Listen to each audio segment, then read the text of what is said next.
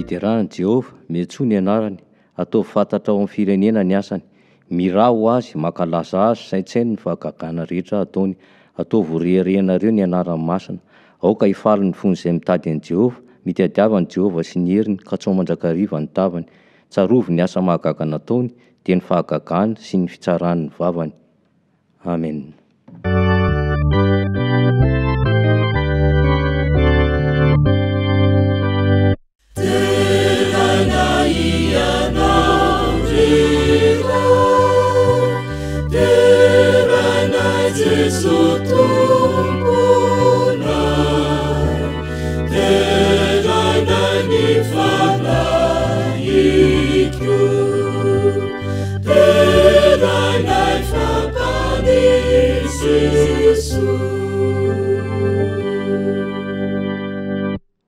Andriamanitra tomponay, rainay tsara indrindra izay any an-danitra ao, hiatrika izao fanompoam-pivavahana zao zay, mangataka ny fanatrehan'ny fanahinao mba haresy lahatra anay izay rehetra ho lazaina ary mitenena noho ny amin'ny anaran'i Kristy fa hiainanao zahay. Amen.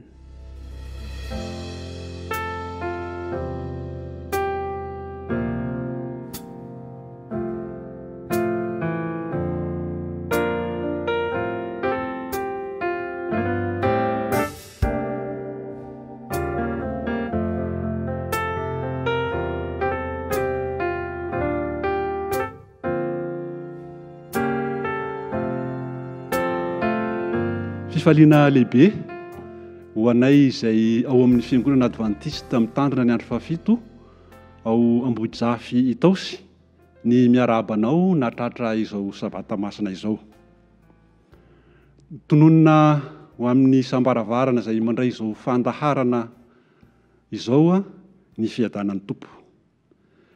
Fifaliana ho ahy nefa ny anolotra anareo ireto mpiara-miasa amiko ireto. Dia ireto avy izany.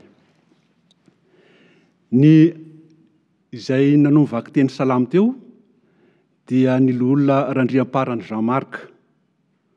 Ny anao vaky tenin'ny soratra masina dia ny loholona Randretsimialona Raymond. Ny anao ny vavaka fiankofana dia ny loholona Andriamampionina Rivolala. Ary ny fanompoam-pivavahana ho an'ny fanatitra dia ny loholona Jaona Ronono. Ao ihany koa ny anabavy Rasolofonera Lova izay hitondra ny tantara ho an'ny ankizy. Ny hitondra ny hafatra moa dia ny Ray aman-dren'ny loholona Ranaivo Charles. Kasitraka.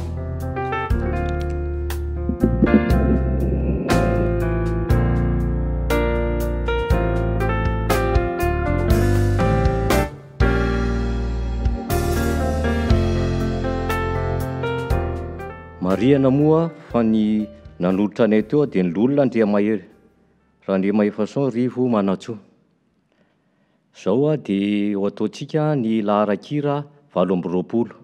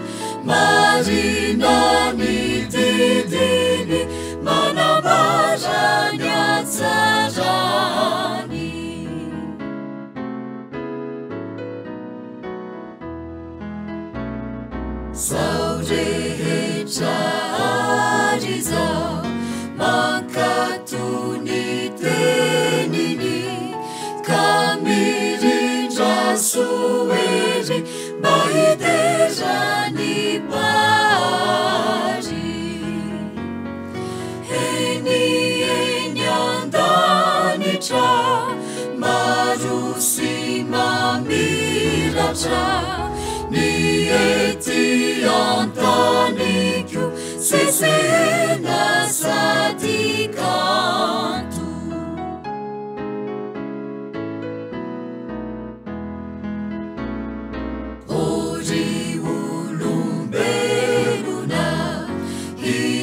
sanganasany manomeza azy zao vonina hitrasy aja ianao no sambatra no tahiny fatratra tiany raoriko mba ho volamena tsara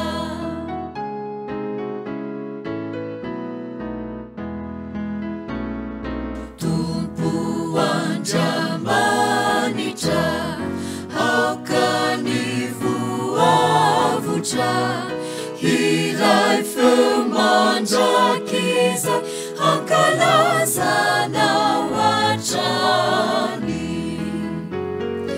eny fitiavanao sy ny famindramponao vonina itroanao tena lehibe Jehova.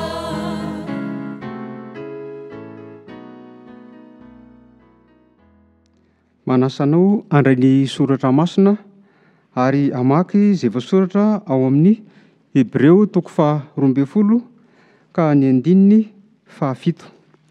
Hebreo 12 ary ny andininy 7.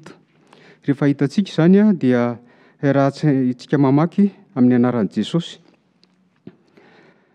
Famaizana no antony iaretanareo. Andriamanitra mitondra anareo tahaka ny zanaka. Fa aiza moa ny izay zanaka tsy fahaizan-drainy. Ny manaraka dia ao amin'ny Matio 5:20 ka ny andininy 7. Matio 5:20 ka ny andininy 7. Amin'ny anaran'i Jesosy, fa ny fanjakan'ny lanitra dia tahaka ny olona izay efa andeha ho any an-tany hafa ka hiantso ny mpanompony dia nanolotra azy ny fananany. Hotainany ny teny asoantsika tsirairay avy. Amen.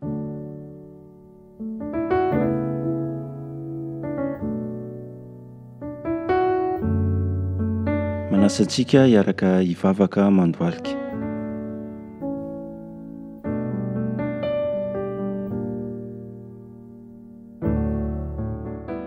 Jehova Andriamanitra io, misaotra izao fotoana izao ahafahanay mbola manao ny fampivavahana ho voninahitry ny anaranao. Inonay fa mitay izao fandaharana izao ianao ary indrina indrindra ho andreo izay manaraka isan-tokantrano mba ahatsapa fitahina manokana mandritra izao fandaharana iarahany aminao izao. Hamasinany koa ireo hitondra ny hafatra izay ampitainao amin'ity marain'ity, aoka ny teny avy aminao no tafapaka ny amponay tsirairay avy ary ho ampiarinay amin'ny fiainanay. Noho ny amin'ny anaranao Jesosy no hanonana ny vavaka.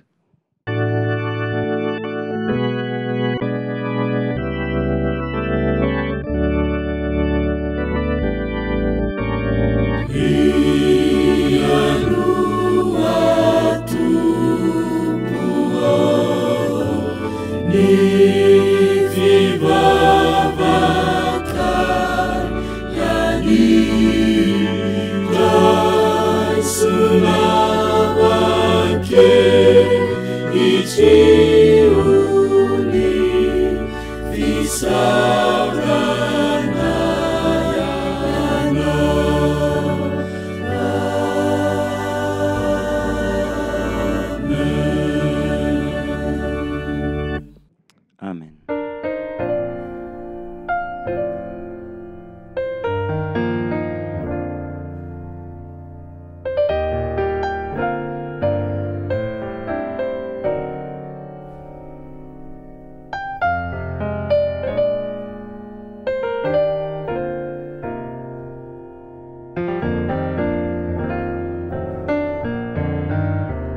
Tonga amin'ny fanampom-pivavahana ho an'ny fanatitra sy ny ampahafony isika ka manasa sika izay efa finanomana hivavaka mangina.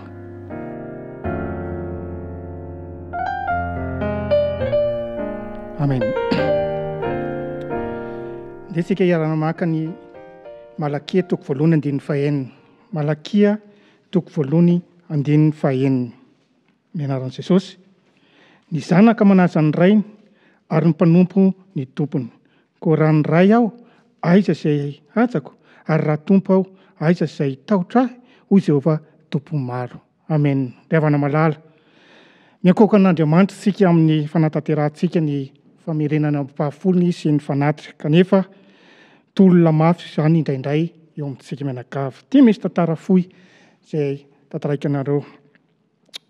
Nitazana tao anatin'ny alina ny kapiteny Tsamboray indray mandeha ary natazana jiro mitsilopolopo teny lavitra teny izy ary tonga tena mibaiko izy tamin'ny mpiara-miasa aminy mpanara-masony fifamoivoizan-dranomasina moa izany. Hoy izy, akizao 10 degré mianatsimo ny sambo. Tsy tapitrizay akory dia nisy namaly ny afatra. Akizao 10 degré mianavaratra ny sambo. Tezitra ilay kapiteny satria tsy niraisina ny baikony. Mandefa mibaiko ihany izy. Akizao 10 degré mianatsimo ny sambo. Izao ny kapiteny hozy izy. Tsy ela akory dia nisy afatra hafa voaray indray. Akizao 10 degré mianavaratra ny sambo. Fa izao ny jaonsa tatsambo sy gazy fahatelo. Mbola tezitra ihany ilay kapiteny. Rehefa izay dia tonga mivalikafatra hoe izao ny kapiteny hozy izy sady tatsambo tamin'ny anty aho. Akizao 10 degré mianatsimo ny sambo. Rehefa izay dia mbola nisy ihany ny valikafatra manao hoe akizao 10 degré mianavaratra ny fizotry ny sambo. Izao no mpitsilo lalana. Hitantsika amin'izany ry havana fa misy baiko roa samy mafy mifanohitra no hita ao amin'ny tantara. Mampidi-doza mandrakariva ny tsy anekena ny baiko. Ny baikon'Andriamanitra misana ny toe-javatra. Noho izany dia ny antso tamin'ny andro Malakia, ny antso ny Israely, ny vahoakan'Andriamanitra izy mba hanaiky azy ho tompo. Nareny antso ny olona, raha mamaky isika amin'ny Malakia toko 7:7 dia namaly ny antsony ny vahoakan'Andriamanitra manao hoe ahoana ary no fiverinay? Namaly izany tompo ka nampatsiahan'ny olona fa niodina taminy izy ireo raha nandromba azy tamin'ny ampahafolo sy fanatitra. Ry havana malala. Misy baiko roa nifanohitra hoy izy azy teo ny teneniko nareo teo. Fa ankehitriny manana ilay kapitentsika izay tokony arahantsika. Efa misy drafitra nomen'Andriamanitra ao tsika ny tokony ametrahana an'Andriamanitra aloha laharana noho ny vola eo amin'ny fiainantsika. Koa izany no nahatonga ny drafitra momba ny ampahafolo ho fanankenana mahatompo tsika azy. Ny antso dia hoe androany andeha ho avaotsika indray ny fifanekena mahatompo an'Andriamanitra ka hiakoaka aminy isika amin'ny alàna ny ampahafolony sy ny fanatitra fanoloran-tena isika. Hiary hivavaka hitsangana isika. Andriamanitra ray eo, sambatra izay manana anao tompo sy rainay. Engane ny asa taonay sy ny fanomezana tolotsay hanome voninahitra anao amin'ny mahatompo sy rainay anao. Amen.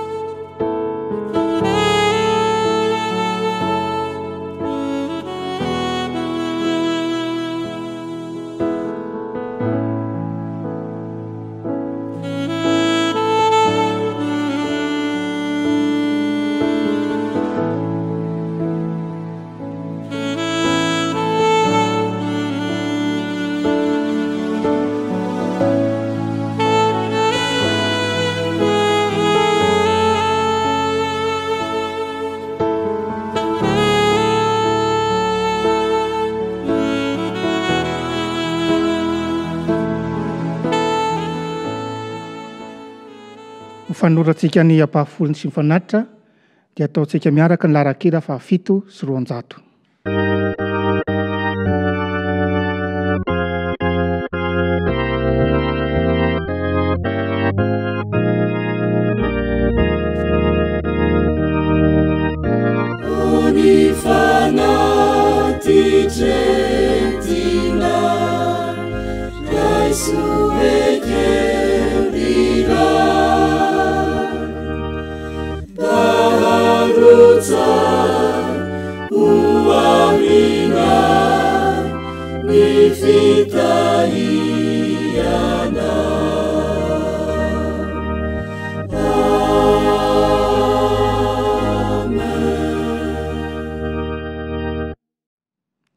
Amen.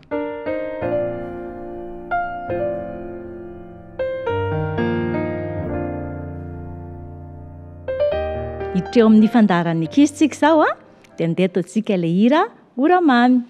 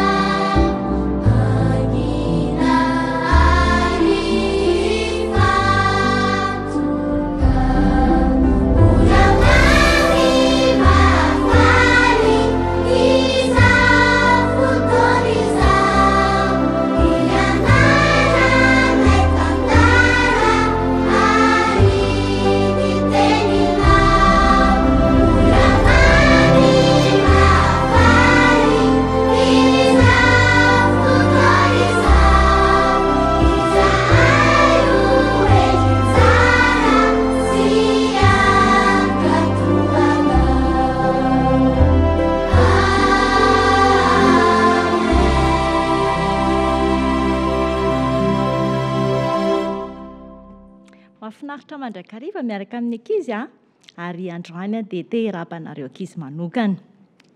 Andriamanitra mitondra anareo tahaka ny zanaka. Fa aiza moa izay zanaka tsy faizindrainy? Averiko indray mandeha. Andriamanitra mitondra anareo tahaka ny zanaka. Fa aiza moa izay zanaka tsy faizindrainy? Izany ankizy no tenin'Andriamanitra ianarantsika androany. Asaiko nefa nareo hiaraka amiko hivavaka mialoha ny andraisantsika ny tenin'Andriamanitra. Hivavaka tsika dahoary. Tompo Andriamanitray, Rainay, misaotra nomenao an'ity fotoana ity izay hiaraka andinika ny teninao dia mampianara anay. Misaotra indrindra Tompo. Amen. I nga Carlos rakizy dia lehilahy anankiray tia mandehandeha. Tegna soavaly izy tamin'ity indray andro ity. Ary rehefa nandeha izy dia teo amin'ny lohasaha misy rano mikoriana anankiray no nandehanany. Rehefa nandeha teo izy dia nahita beravavy anankiray miaraka amin'ny zanany. Haitsika ve izany beravavy? Orsa ozy izy tsika izay mihitsiny. Rehefa nandeha teo amin'ilay rano ity nga Carlos ity dia hitan'ilay renina orsa izy. Tonga dia nisy feo. Sisy leo feo. Ny dikan'izay dia hoe miala eto aingana fa misy loza. Niaraka tamin'izay dia lasa ilay renina orsa niaraka tamin'ny zanany nandeha niala teo amin'ilay rano. Fa anankiroa ilay zanaka orsa fa ilay orsa kely anankiray mbola mipetsapetsa tamin'ilay rano teo ihany. Nanapa-kevitra izy mbola ilalao teo ihany dia nijery ity zava-baovao anankiray ity. Inona ilay zava-baovao tsy fahitany? Ohatrohatra mbola tsy dia fahitany isan'andro ilay izy. Dia nandinika an'ity zanaka orsa ity nga Carlos dia hozy izy mahafatifaty izany. Andeha hoentiko ity andeha ataoko kilalao an-janako. fa ilay orsa sy le zanany anankiray efa rifatra lavitra nandeha mitsoaka. Rehefa nandeha tena lavidavitra teny nefa dia hitan'le orsa fa anankifiry sisa n'le zanany. Zay mihitsy ny anankiray sisa le zanany. Nitotika izy nijery io le zanany anankiray mifampandinika amin'ny Carlos. Niverina mafy le orsa. Rehefa miverina le renina orsa dia nobedany teo amin'ny voziny tato aoriana tato le zanany tamin'ny vavany. Dia lasa izy nandeha. Dia sady mandeha izy no mitretrena be. Dia kapokapohiny ohatr'izao le orsa kely teo am-pandehanany zareo. Farany rehefa tonga tery lavilavitra tery dia najanony tamin'ny tany. Dia arahany avy ato aoriana dia ohatrany hoe mandany aingana. Dia raha vao mitaretrehitra le zanany eo aloha, kapokapohany ihany koa aorianany ao. Tonga tamin'ny toerana anankiray izy telo mianaka. Raha afaka niteny ngamba rakizy le bera kely dia mety ohatran'izao ny resaka ny hoe tena tsy tia anahy mihitsy ianao roneny. Tsy nisy zavatra nataoko nge teo afa-tsy ny lalao dia ry amin'ilay dobo kely nitondranao anay. Dia rehefa nakeo amin'ilay dobontsika dia ohatrany lasa nandeha ianao. Dia rehefa nitsoahanao tany dia niverina indray ianao. Dia feonao dia bedabetainao dia mitabataba be anahy eo dia kapohanao tena tsy tianao mahitsy ny ahako. Izany ngamba ny mety ho tenin'ity orsa kely ity. Ahoana nefa ny hevitsika? Haitsika loatra satria tia loatra n'ity zanany ity reniny ity. Nahoana nga ozy izy tsika? Satria nanao viveriny ihany kaiza le renina orsa. Zay indrindra niverina nandeha nakeo amin'le zanany hamonjy azy. Toy izany koa ngeraka izy nataon'i Jesosy antsika. Na dia misy fotoana sasany aza ohatrany hoe hamaizana antsika dia hiarovana antsika ireny. Araka ilay teny vakiantsika teo reka izy ao amin'ny Hébreu 12:17 dia inona honintsika? Andriamanitra mitondra antsika tahaka ninona? Tahaka ny zanaka. Dia aiza moa izy ny zanaka tsy ho faiziny rainy? Mety mampiasa ny ray aman-dreny, ny mpampianatra any amin'ny sekoly any Jesosy mba hananatra antsika tsirairay avy. Mety ihany koa izy toe-javatra ohatrany hoe mitondra famaizana ho antsika. Aoka nefitsika rakizy ho vonona iaino anaika an'ireny anatra sy famaizan'ireny. Afaka mitombo amin'ny toetra tian'Andriamanitra tsika raha ohatra ka manaika an'ireny famaizana sy anatra izay ataon'Andriamanitra ireny. Misy ankizy ve te ho sakaizan'i Jesosy ka anaika famaizana ampitiavana ataony? Ary tianareo ve ny iain'ny fananarana ataon'Andriamanitra? Mahafinaritra loatra ny valiteninareo izany. Andao hoentintsika ambavaka izany fanapahan-kevitrinareo izany. Tsanganinareo dia andao tsika hiaraka hivavaka. Vavaka tsika ary. Jesosy misaotra betsaka anao izay fa hanamenao an'iny tantara iny. Fantatray fa misy toe-javatra izay tsy maintsy hamaizanao anay tsirairay avy. Tianao nefa izay hitombo ao amin'ny fitiavana anao. Raha sitrakao Tompo dia hampanekeo ny famaizana rehetra izay ataonao izahay, izay maneho ny mahamariky ny fitiavana anay. Na dia mbola kely reto ankizy izay miaino marobe reto dia raisy ny fanapahan-kevitra izay taony ho tianao mandrakariva. Misaotra indrindra Tompo tio. Amen.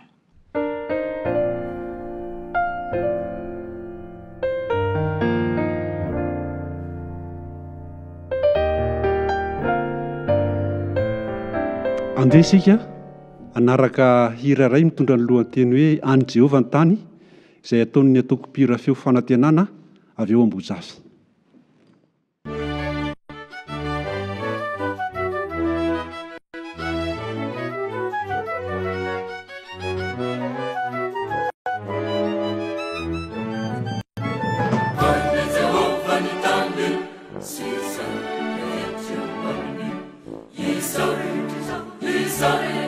Sinipuni na wamini, sinipuni.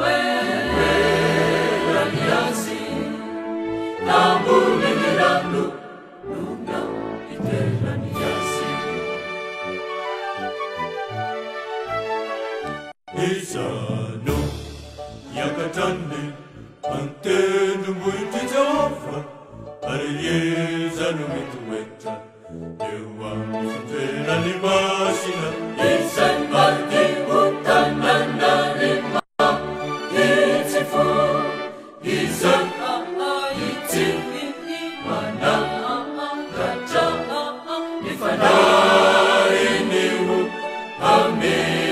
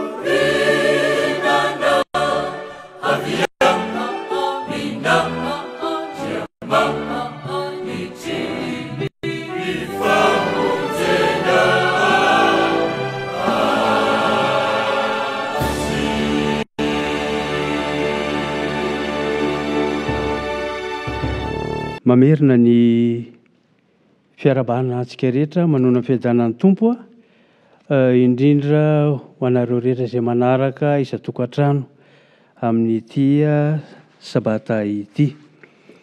Androantsika dia ijery tantarana tovolahy iray izay voarakitra ao amin'ny boky mpitsara mba andraisantsika lesona sy fampahirezana ho antsika tsirairay avy. Ny boky mpitsara moa dia izay voasoratra teo anelanelan'ny tsy nananan'ny zanak'Israely mpitarika intsony toa andry Josoa mba andry Mosesy ka hatrehoany nananany Ansôly ho mpanjaka. Mialohany makafakantsika ny teny dia hiara hivavaka aloha isika. Andriamanitra tomponay io, meo fahendrena ity mpanompo-lanao ity, raha hitondra zao afatra izao ary hoeniko ny fahasoavanao ny tsirairay avy mba handray izany afatra sarobidy izany noho ny amin'ny anaran'i Kristy. Amen. Arak'izany dia tsy nanana mpitarika intsony ny zanak'Israely rehefa tsy teo intsony ireo azo lazaina hoe nitarika azy teo aloha, fa dia nandeha araka ny tanin'ny kibony izy ireo. Vokatr'izay dia ny nanalavitra an'Andriamanitra izy ireo satria tsy nanana arofanina intsony. Ombenombena nefa dia niantsolon'Andriamanitra mba hanapaka azy manoloana ny famaizana ataon'ireo fahavalo noho ny famindram-pony. Anisany nanafaka azy tamin'ireny fotoana ireny ry Debora, ry Gideona sy ireo maro tsy voatanisa, fa izao kosa dia tovolahy iray izay voarakitra amin'ny bokin'ny tantara no hojerentsika. eo manomboka eo ampitsara toko 10 ka ny 7 ary mpitsara toko 20 sy ny manaraka eo no ijerevantsika izany tantara ilay tovolahy izany. Indray andro dia iomana hiatrika ady amin'ny zanak'Israely ny fokony Amonita. Raha vao miresaka tsika hoe Amonita dia ireo azo lazaintsika hoe misy roim-pihavanana amin'ny Israely ihany izy ireo satria taranako lota.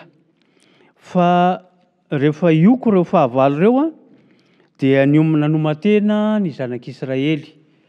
Ary rehefa nanomatena izy mba hiatrika an'ilay ady dia sahiran-tsaina nisy baraingo mipetraka hoe iza ary amintsika no hitarika izao ady izao. Tsy eo intsony Mosesy, tsy eo Josoa, tsy eo Debora, tsy eo Gideona, iza ary.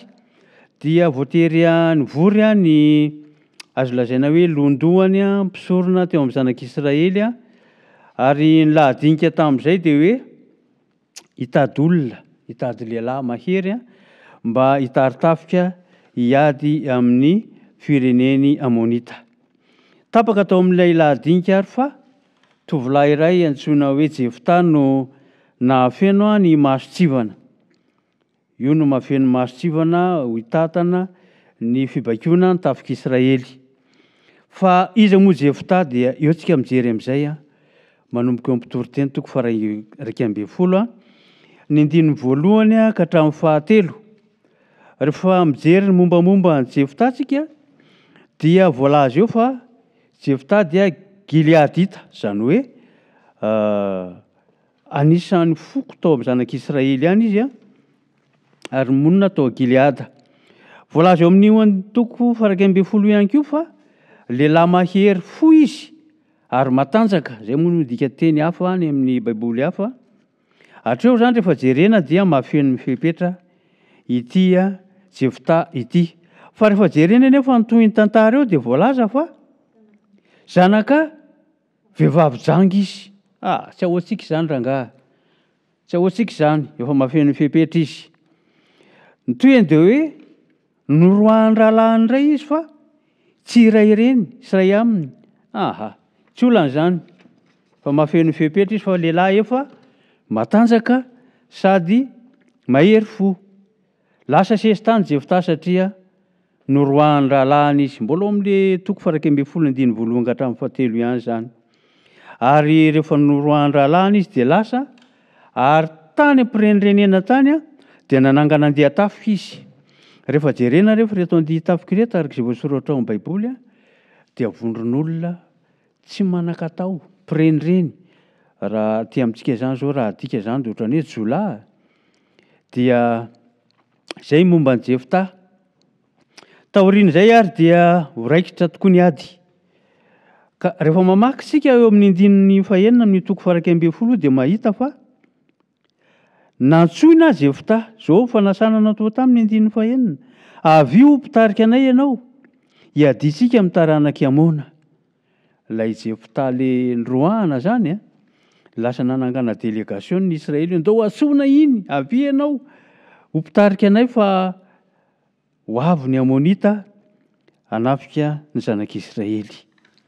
Ary dia namaly azy Jefta ny 7. Dia hoy izy hoe angaha moa tsy efa nankahalava ianareo ka nandroaka hiala tao an-trano raiko. Ko nahoana no mankaty amiko indray ianareo ankehitriny no ny azo pahoriana. Raha dika amin'ny teny malagasy tsotra izany dia hoe manao filany ratsy tsy mahita. Izay izany ny momba ny Jefta. Dia rehefa namaly toy izany Jefta dia hoy retoirako ny 15. Dia hoy ny olo Gileada tamin'i Jefta, izany no iverenanay aty aminao ankehitriny mba handehananao miaraka aminay sy adinao amin'ny taranak'i Amona ka dia alohany aminay mponina rehetra any Gileada ianao. Rehefa jerentsika izany eo faraparan'ilay feheza teny eo dia nomena tolotra Gileada azafady Jefta fa izao izy no lohany amin'ny zanak'Israely raha ho vita ty ady ty. Ary ny teny izany dia tsy iza fa ireo mpisorona sy ireo lohandohan'ireo fa tsy Jefta akory naniry eo amin'izany toeran'izany. Anko fa reo Jefta, iza ve no olohany eo amin'ny Israely? Eny ianao mihitsy no olohany. Ary zao Jehova no vavolombelona amintsika raha sy ataonay arak'izany teninao izany. Raikitra ny fifanarahana ary rosy ny iraka 120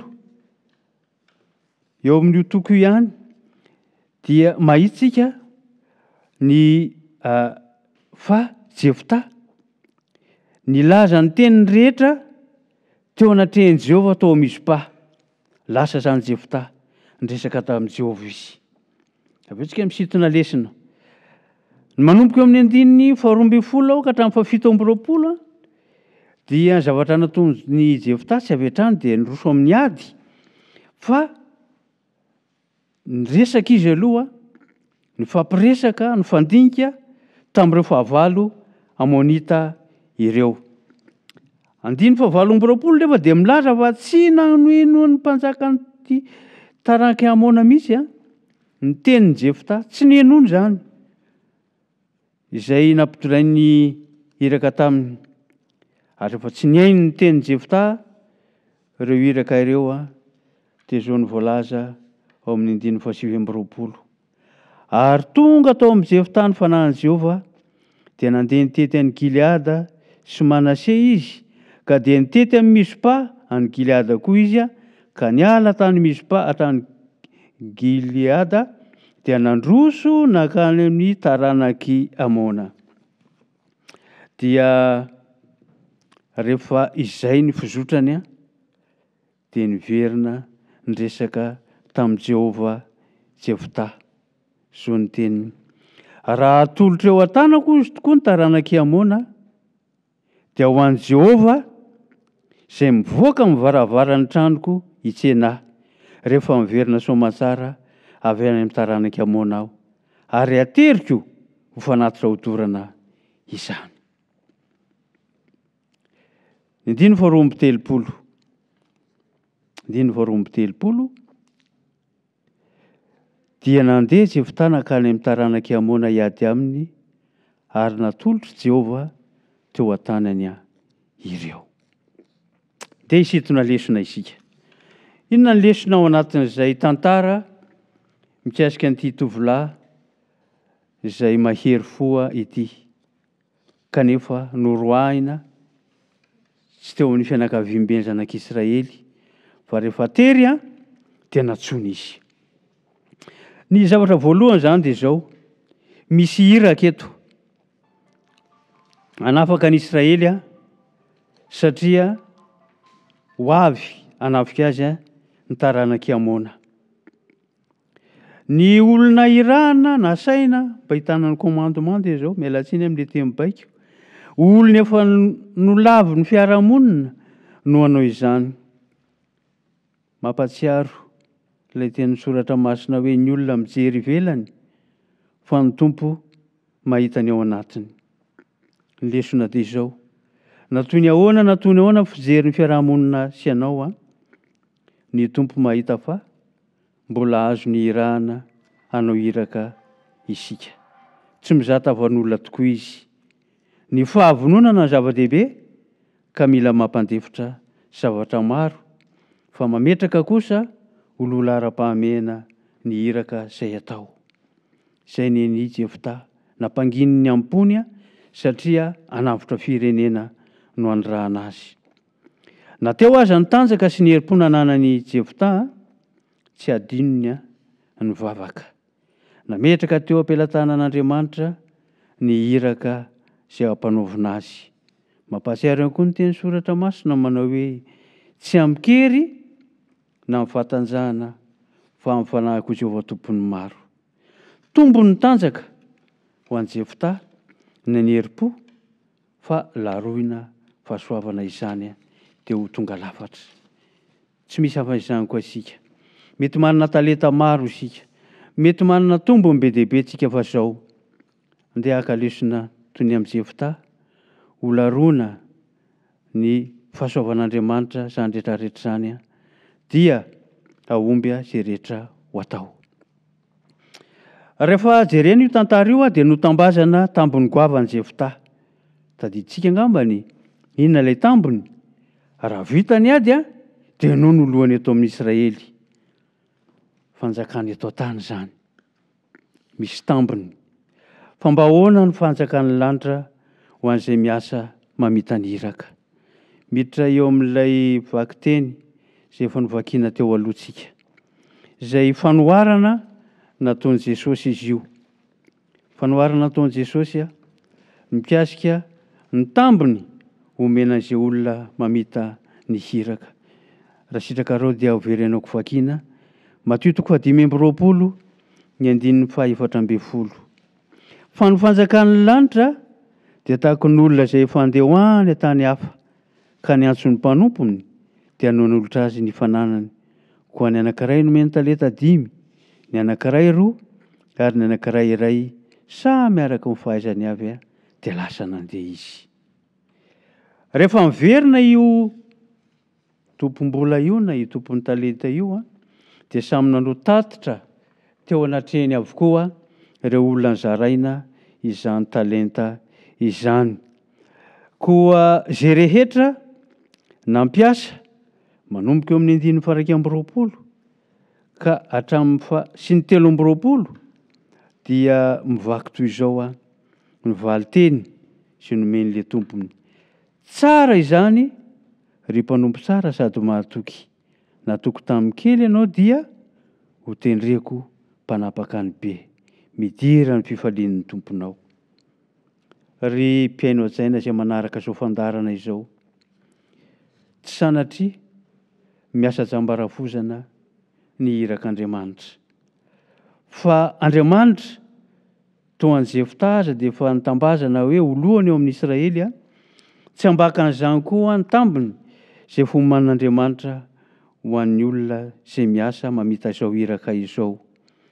Voaprofeto fa tsy foana tsy akory ny fikelezantsika aina rehetra ho an'izay misafidy hanatanteraka ny iraka tandrify andrahan'ny tompo atsika. Eto am-pamaranana ny fanondriana dia izao. Ahita Jefta maro ny tompontsika. Maro anisa izay irahany hitondra famonjena ao Jerosalema, Jodia, Samaria ka hatrany amin'ny faran'ny tany. Amaranantsika azy dia hivavaka isika. Andriamanitra tomponay eo, misaotra anao izahay satria mampifoha ny ampi-po ato anatinay izany hafatra nataon'i Jefta izany. Tsy miafina aminao fa na dia nahiliky ny fiarahamonina azy izy araka ny fijeriny maha-olombelona. Ianao kosa nahita irika fa mbola azonao ampiasain'i Jefta. Indreto misy Jefta maro Andriamanitra. Anisan'izany ty mpitondra ny hafatra ity. Irahanao hamita ny iraka hampanaovinao. Tsy ampy ny hery raha tsy laronao ny fahasoavanao zany. Meteza tompo hanohana nay tsirairay avy mba ho fitaovana mahomby eo ampelantananao ka ho maro ny olona andovan'ny lanitra vaovao sy tany vaovao satria maniraka anay ianao ka dia anaiky iraka ataonao izay. Misaotra indrindra tompo noho ny amin'ny anaran'i Kristy. Amen.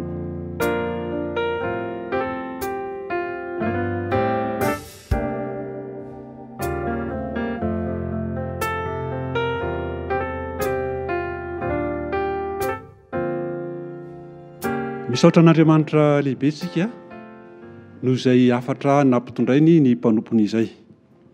Amaranantsika ny fotoana dia andeha ataontsika ny hira laharana fa 9:30 hira fa 9:30 eo am-pisanganana nanaovantsika azy.